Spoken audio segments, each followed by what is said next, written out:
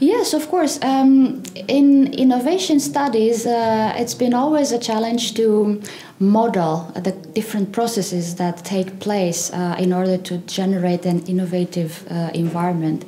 And the Triple Helix is one of these models that tries to capture the interactions between different innovation stakeholders.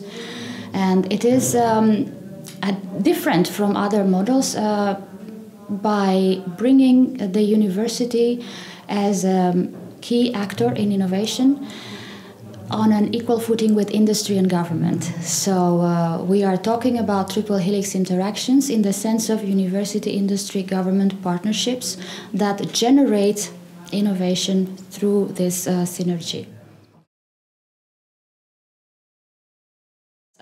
University is actually going through this transition from being an education and research institution to becoming an institution involved in research commercialization, regional economic development, and generally speaking, becoming more active in meeting societal needs and contributing to regional development and renewal of the regional landscape, especially in declining regions.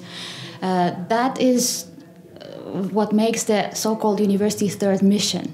And today we regard the university, especially this entrepreneurial university, as an institution that operates through three functions: the education, research, and entrepreneurship. The university can benefit from this interaction with industry in many ways.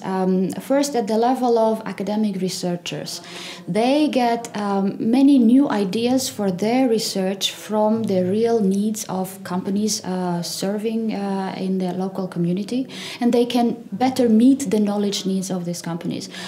You can add to that the research dollars, as they are called, the research funding that comes from the joint project, which allows academics to equip their labs to employ students as teaching assistants or research assistants.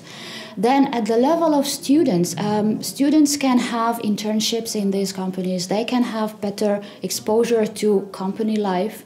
They can get employment after they graduate because they already have the networks and the connections.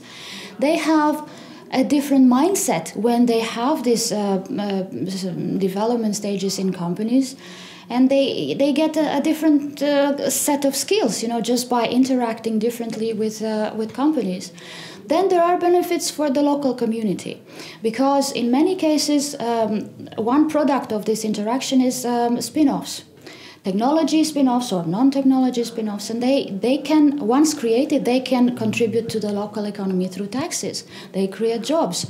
They can restructure the fabric of the region in terms of technology assets, skills, experience, this kind of